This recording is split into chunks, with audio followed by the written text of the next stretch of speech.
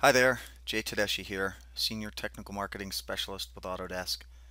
Today we're going to take a look at part modeling with Inventor Pro 2016. Specifically, we're going to work on developing out a selector rack assembly. Let me grab that right now and section it. There you go, so you can see into it. And we're going to develop the lever arm that rides on the shift selector barrel, which is that gray cylindrical piece you see right there. So I've activated a design view, which takes us in to the view itself. Let's select a sketch plane,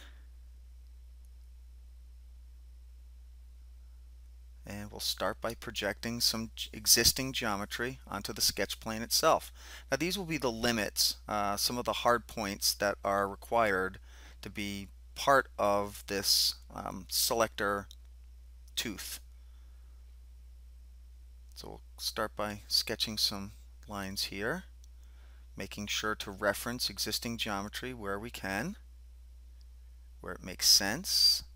Let's switch over to an arc, make sure that's, there we go, got tangency on that. And we can add tangency for the end of that arc to the circle. So that's now fully defined. We'll add tangency here. These geometric constraints allow us to specifically tie down a sketch without the need for using dimensions. Here we're using some dimensions just to essentially describe overall the size of the selector tooth itself that rides within the rack assembly. These are all parametric dimensions. These can be linked and driven as a function of one another. They could also be controlled in any one of a number of ways. Let's continue on. We'll locate this arc, the radius of the arc. Let's grab this distance here. This is actually going to ultimately be a nice little cutout, so these all have to be dimensioned. Let's get this angle. That's going to be 10 degrees. This angle right here, that's going to be 24. That's looking pretty good. So let's use the trim functionality. So the sketcher, basically, it's, there's nothing new in the sketcher. All the tools are there to allow you to quickly and easily create the sketch of the part that you're trying to create.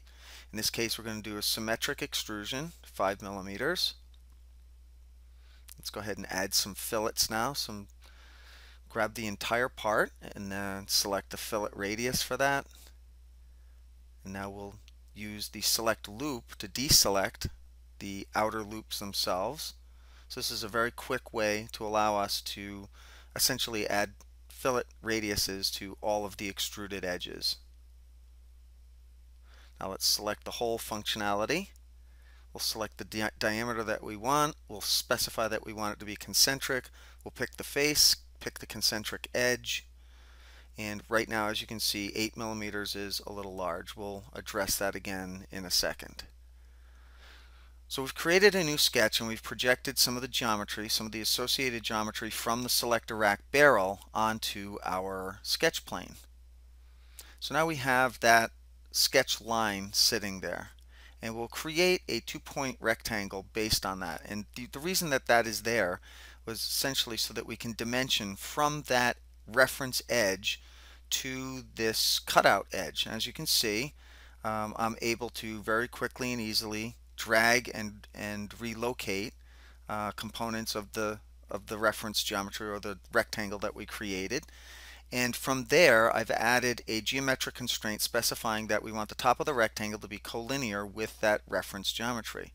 We'll now extrude that rectangle over as a feature cut, and that is now going to give us the tooth on the selector tooth itself.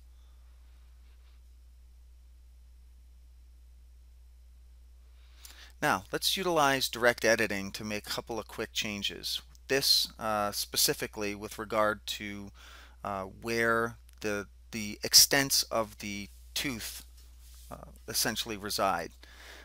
Direct editing is a very quick and valid way of making modifications without going back in and changing the constraint scheme that you already have. So in this case, it was very advantageous for me to utilize that methodology. Now, as you can see, I'm trying to manipulate the top edge of the rectangle that we created, but as you recall, we added a collinear constraint, which is holding it essentially in line with that reference edge. But by turning on relax mode sketching, as you can see, I'm able to temporarily disable that and then pull the top of the rectangle down. This functionality is extremely valuable when you're working on parts that have sketches or uh, sketch schemes that you did not define yourself, and therefore, if it's going to take you an inordinate amount of time to figure out the scheme itself, it's advantageous to use direct mode editing to just go in and then change that. Now with adaptivity, as you saw, I just made that hole there adaptive. Now what adaptivity allows us to do is to base the size of, in this case, the hole here is going to be based on the size of the pin that it fits around. So all I have to do is basically say that I want the diameter of this hole to be the outside diameter of that pin plus 50 thousandths of a millimeter, so 0.05 millimeters. So that gives me my clearance. Now the beauty of this technique of modeling is that if the pin diameter ever changes, the hole in that tooth will update as well. That's a quick look at part modeling within Inventor Professional 2016. I want to thank you for your time, and I hope to talk to you all again soon. Bye-bye.